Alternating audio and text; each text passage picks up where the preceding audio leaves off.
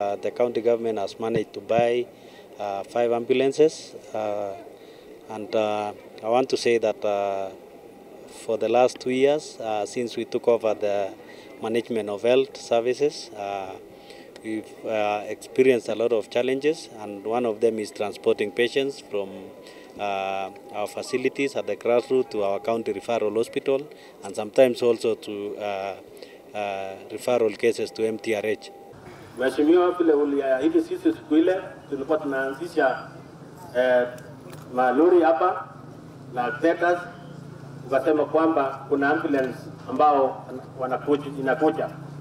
Na siku ya leo tumeona hii ahadi imetimia, na tumeona kwamba ni ambulance ambao ni number 1 katika eneo hii. Ni tangu uhuru hatujaona kama hii, kwa sababu tunaona kwamba kuna equipment ndani, kila kitu. Hizi ambulance ambazo tumepata ni ambulance za kisasa na ni kazi nzuri ambayo uongozi wa county yetu ukiongozwa na governor pamoja na CC wetu wa health ambayo tumepokea hivi leo.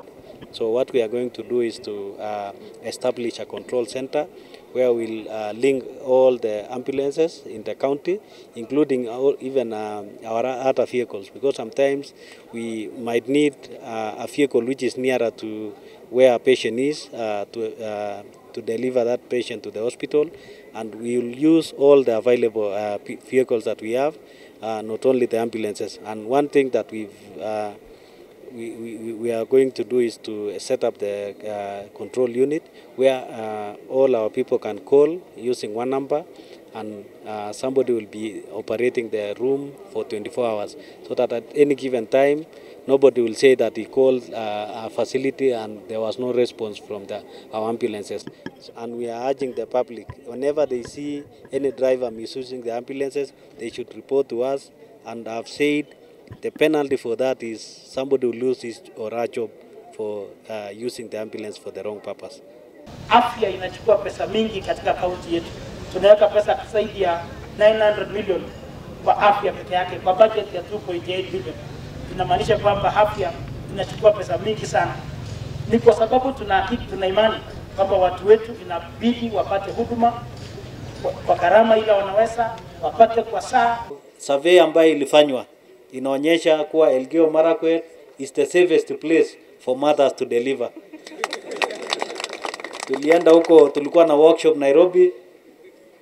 Kuna magavana waliitwa wakaambiwa lazima wasaini, waseme county itaweka pesa ndio ihakikishe kuwa mambo ya maternal and child health iangaliwe. Sisi watu Elgeyo Marakwet nilikuwa kando huko, tunaambiwa ongea nao watu waeleze vile kazi inafanyika.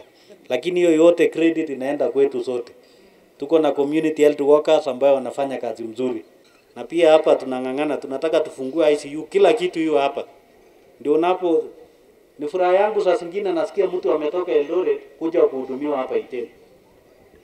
Na tumeona hata maternity tunasikia watu wanatoka Langas wanakuja kuhudumiwa hapa Iten. Na hiyo ni kazi mzuri, na mimi nashukuru sana all health staff kwa ile kazi mzuri wanafanya. Kuwa rated the best county sio kazi rahisi. Amaja mwati big tukul jemiu anejo ongete kokoki lane kotua maro kasi neuni borani kongoi mwesimi watabas kimga ile awendi agayai akokagero rani ngonda. Na tuko na facilities, kuna zile za economic stimulus program ambayo ilijengwa ikafikia mahali kaachwa. Hiyo pia tunaweka mpango kama county tumalize ili iweze kusaidia watu wetu. Na tuseme Iten peke yake hapa itakuwa ni referral, pia tutafungua zingine. Kwa mfano tuko na hospitali hapa Piretu ambayo imejengwa vizuri sana, ilikuwa the best kwa zile hospitali zote za economic stimulus. Na hiyo tumekaa chini, tunataka tuweke hapo hata iwe ina specialize na mambo ya macho, kwa sababu tunajua watu wa huko pale wako na shida ya macho. Tuweke huko, ukitaka kufanyiwa operation ya macho uende huko, na huko iko warm, unaweza kaa vizuri. Tuweke sehemu nyingine, tuende pande wa watoto, tuweke iwe specialist ya ugonjwa fulani, ndio tuweze kudistribute hao watu. Tusiseme sasa kwa sababu Iten ni county referral wagonjwa wote wataletwa hapa. Tuko pia tumeongea na MTRH tuone vile tunaweza walete madaktari wengi wache hapa Iten. Ndio ukitaka specialist unampata hapa. Watupee masiku, na mimi nimesema mara mingi hata mambo ya operation, ongea na daktari huko akuja afanye operation hapa. Wewe lipa yeye yake. Hii yetu ingine bili kienda juu tutaongea mambo ya nyumbani.